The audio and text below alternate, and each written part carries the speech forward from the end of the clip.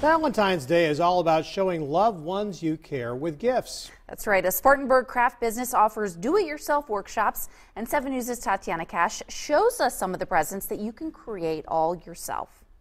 Here, AR Workshop is a creative Valentine's Day idea. You can have a nice night where you make something together versus just having your traditional jewelry, chocolate, or candies. While this isn't your traditional Valentine's date night, a workshop filled with painting, sandpaper, and power tools, the finished pieces on the wall show a fun time. AR Workshop owner Anne-Marie Brooks says there'll still be dinner, drinks, and flowers, but the real gift is making something together.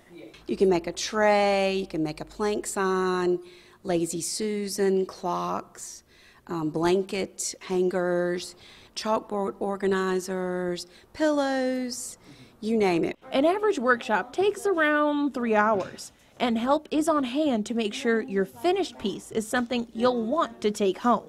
If you're still looking for a Valentine's date idea, unfortunately, tonight's workshop sold out. Here at AR Workshop, there are still some other options. All you have to do is just visit their website for more information. In Spartanburg, Tatiana Cash, 7 News.